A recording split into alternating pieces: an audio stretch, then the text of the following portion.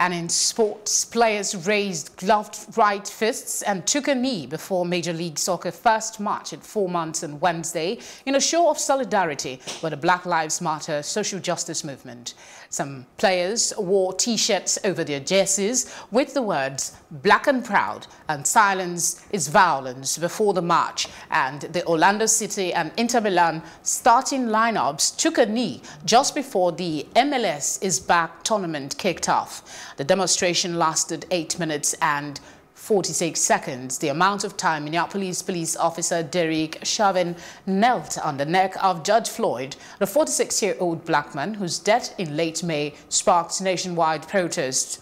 Toronto FC's Justin Morrow, executive director of the Black Players for Change organization, said MLS players wanted to add their voices to the movement.